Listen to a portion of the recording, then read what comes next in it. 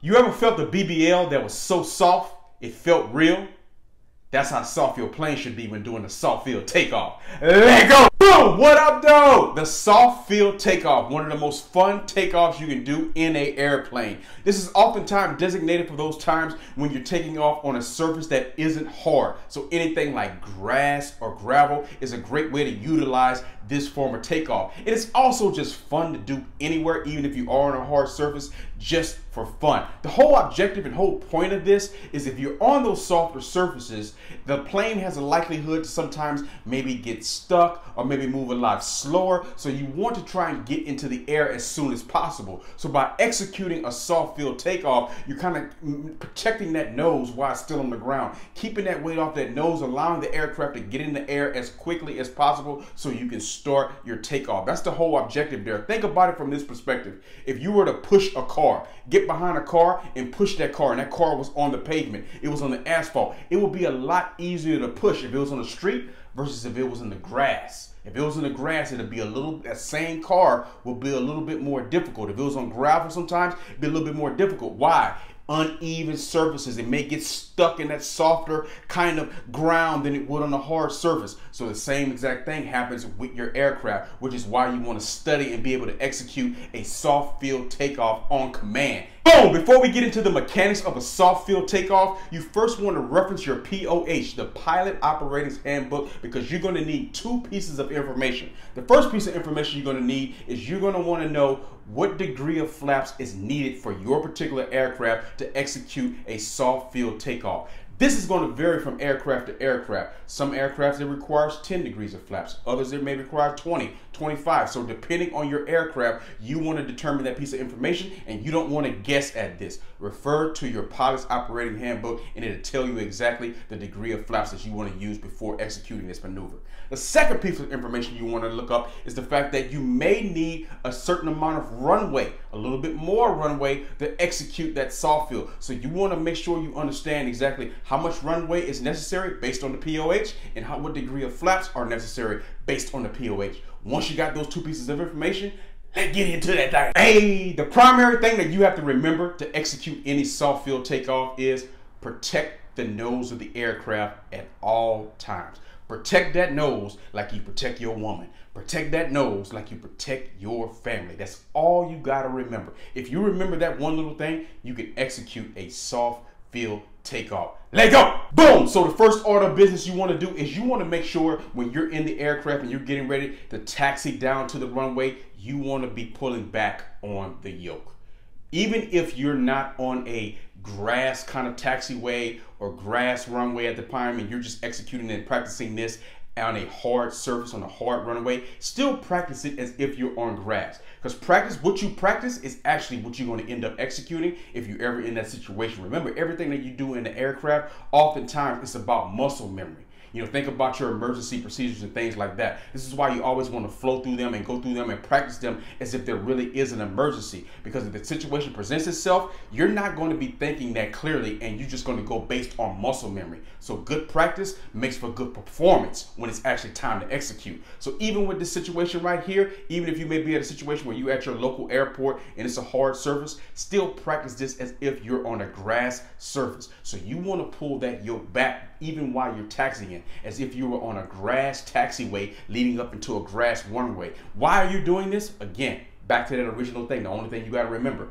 protect that nose. You're getting that weight of the aircraft off, you're lifting off that front nose and trying to lift that weight off of there to protect the nose. The lighter the weight on the front of the nose of the aircraft as it goes through that uneven, grassy or gravel kind of territory, the better it's going to be for your aircraft, the safer it's going to be. Protect that nose at all costs. Boom! So now you're rolling on the taxiway with that yoke pulled back, everything looking good. Configure your aircraft right now while you're taxiing before you enter the runway. You want to have that configuration. So you've already referenced that POH. You already know what degree of flaps is going to be necessary. So you already put that in. Already put in those flaps, already be ready to go long before you even get to the runway. So when you get to the runway and after you make your calls and you get ready to enter that runway, you're already configured. Remember, one of the things you want to do here is you don't want to be stationary for too long. Remember, you're acting this out as if you're on that softer surface, as if you're on grass, as if you're on gravel. You don't want to do anything to just have an aircraft sitting in that softer surface, because that can cause a problem where it may not move as, create a lot of drag, it may not move as smoothly and as quickly like it would on the harder surface. So one of the things you can do by doing this is protecting that nose as you're taxiing down, and then also to anticipating and staying ahead of the aircraft so you can just continue rolling by already having it configured before you even get to the runway. And then when you get to the runway, roll right, and you made your call and everything's clear, roll right onto the runway and line it up and keep going all in one smooth movement, trying not to stop. Again, the whole purpose here, you don't want to remain stationary and allow those wheels of the aircraft to become embedded into the ground where it makes it difficult to even take off and move. So again, anticipate, stay ahead of the aircraft, roll from that taxiway right onto that runway, everything nice and smooth. You have that yoke pulled back, you're lining that thing up on the runway, and then you can execute the next steps. Let's go! Boom! Check it. You know the vibes. Now you're rolling that thing onto the runway. You got it all nice and straight. A lot of the things you're going to do from here on out are the basic things that you're going to do on every takeoff. For number one, you're going to maintain that center line. You got that yoke pulled back. It's been pulled back this whole time. You're going to maintain that center line. You're going to smoothly push in full power. After you've pushed in full power, you also want to make sure you're also correcting for any winds. If there's a wind coming from the left or right, just like you would on the normal takeoff, you want to make sure you're crabbing or turning into those ailerons into that wind so you can compensate for that. So these are normal things that you're doing. Your feet are on those rudder pedals, working it, keeping that aircraft straight and keeping everything streamlined as you're going down the runway. Beautiful and perfect. So you always want to make sure you're doing the basics. As you put that full power in, your eyes immediately look down and glance at those instruments to make sure we in the green, baby. Foliage. You want to make sure you're checking everything. All this should be systematic, because then you do all of this on a normal takeoff. So you don't go check, just because this is a soft field, you don't go flipping the script and doing a bunch of different new stuff. It's only a few elements that are new. So follow your same routine that you would do in this aspect as you would on a normal takeoff. Oh, so here's where that thing gets spicy and flavorful. Okay, you've pushed in the power. You got that yoke pulled back. At this very moment, you may feel the nose start to creep up off the ground. It's coming up off the ground a little bit.